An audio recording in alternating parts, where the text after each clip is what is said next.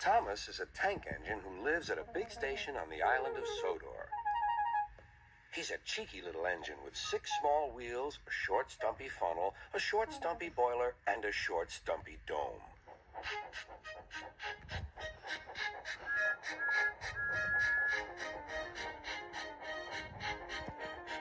He's a fussy little engine, too, always pulling coaches about, ready for the big engines to take on long journeys. And when trains come in, he pulls the empty coaches away so that the big engines can go and rest.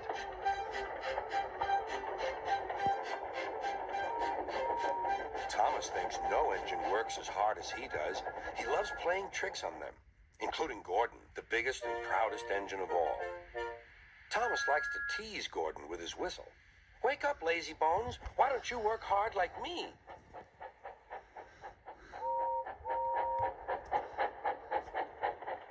One day, after pulling the big express, Gordon had arrived back at the sidings very tired. He was just going to sleep when Thomas came up in his cheeky way. "Wake up, lazy bones. Do some hard work for a change. You can't catch me." And off he ran, laughing. Instead of going to sleep again, Gordon thought how he could get back at Thomas. One morning, Thomas wouldn't wake up. His driver and fireman couldn't make him start. His fire went out and there was not enough steam. It was nearly time for the express. People were waiting, but the coaches weren't ready. At last, Thomas started. "Oh dear, he yawned. He fussed into the station where Gordon was waiting. "Hurry up, you," said Gordon. "Hurry up yourself," replied Thomas. Gordon, the proud engine, began making his plan to teach Thomas a lesson for teasing him. Almost before the coaches had stopped moving, Gordon reversed quickly and was coupled to the train. "Get in quickly, please," he whistled. Thomas usually pushed behind the big trains to help them start, but he was always uncoupled first. This time, Gordon started so quickly they forgot to uncouple Thomas. Gordon's chance had come.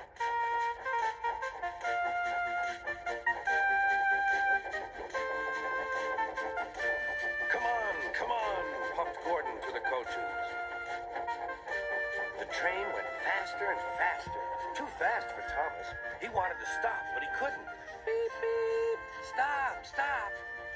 Hurry, laughed Gordon. You can't get away, laughed the coaches. Poor Thomas was going faster than he had ever gone before. He was out of breath and his wheels hurt him, but he had to go on. "I shall never be the same again," he thought sadly. "My wheels will be quite worn out."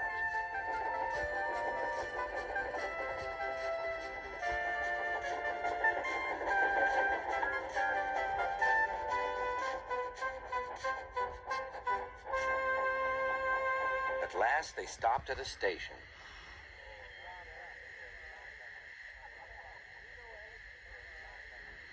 Thomas was uncoupled and he felt very silly and exhausted. Next, he went onto a turntable, thinking of everyone laughing at him.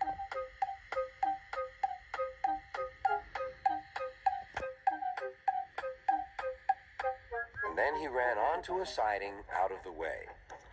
"Well, little Thomas," chuckled Gordon, "now you know what hard work means, don't you?" Poor Thomas couldn't answer. He had no breath. He just puffed slowly away to rest and had a long drink.